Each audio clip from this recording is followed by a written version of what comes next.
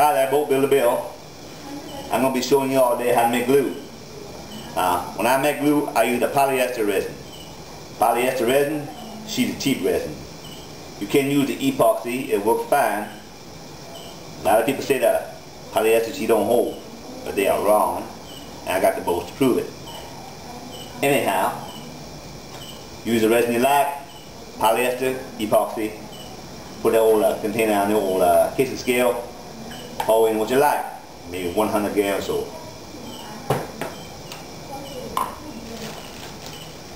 You put in the old filler powder.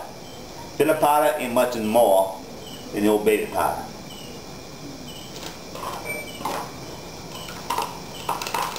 Makes it real good. Look a little too runny,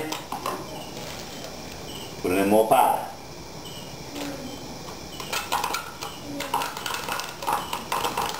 Look about thick, look about right, like I'm making gravy. Look a little too thick, a little more resin in there. Look nice and smooth, look like glue. It's time to put the old hardener in. You read the structure on the bottom, she's going to tell you how much hardener to put in for 100 grams.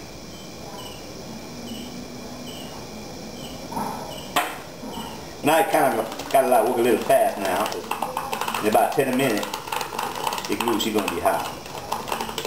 It's a nice and smooth bit. Now you got your glue. So we take your old paintbrush, we throw an old wood there both sides, clamp it on down. You got glue, it'll hold, I guarantee.